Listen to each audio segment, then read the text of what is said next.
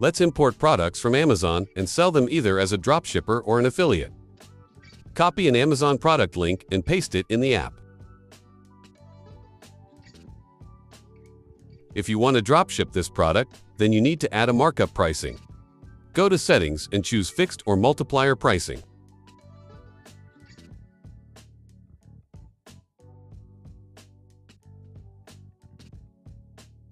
The price updates instantly. To add the Buy on Amazon button and sell as an affiliate, go back to Settings. Add your Amazon affiliate ID and then activate the button.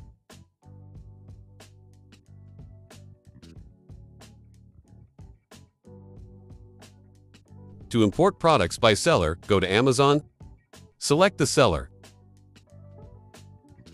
Click on the All Products link and copy the URL. Paste the link and click Import.